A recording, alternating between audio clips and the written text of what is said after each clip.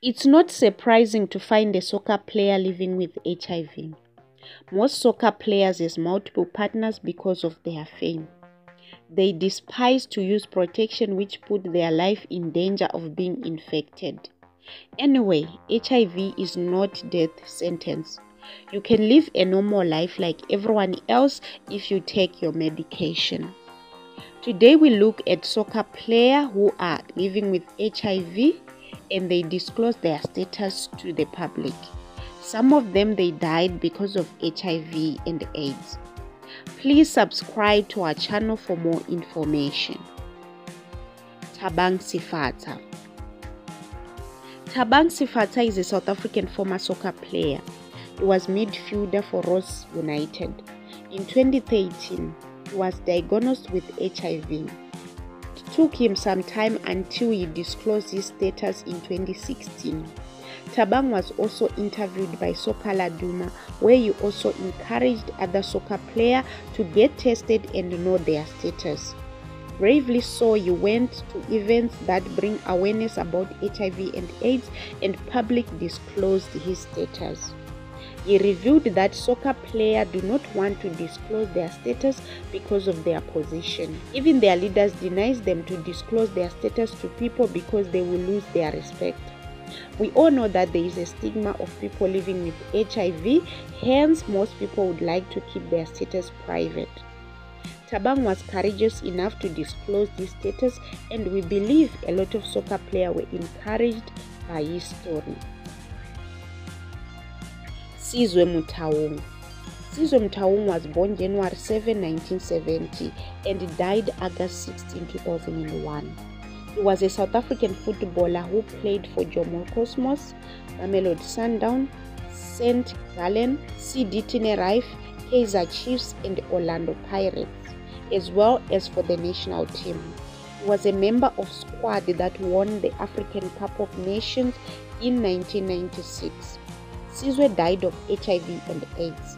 According to the sources, Sizwe was bedridden and could not walk, even eat. His body was skeleton. Most of his close family were nowhere to be found.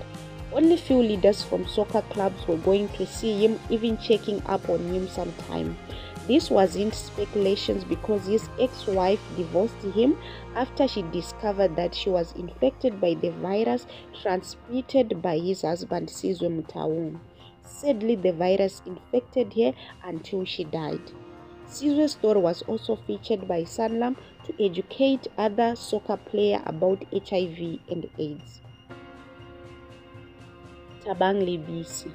Thabang Libisi was a South African soccer player who played for Orlando Pirates, Kaizer Chiefs and Bafana Bafana. Thabang passed away after succumbed to illness related to HIV and AIDS. He never revealed his status to anyone until the time of his death. The 38-year-old was taken to Helen Joseph Hospital in Johannesburg, suffering from stiff neck and severe headache. Unfortunately, he didn't recover and died in hospital. The spokesperson for Thabang said that before he died, he said to his mom he wanted to tell her something. Unfortunately, he died before he said it. It was reported that Thabang already told his friends about his status. This is how they knew he died of AIDS. In one of the interviews with the Sunday newspaper, he said that, "I have some advice for the current PSL players. They shouldn't be like me. I did not make good decisions and I wasted my money on cars and women. Now I have nothing," he said at that time. Jacob Liketo. Jacob Bobo Liketo is a South African soccer player who played left back in 1990s and 2000s. He was born 24 March 1974 and he passed away September 9, 2008.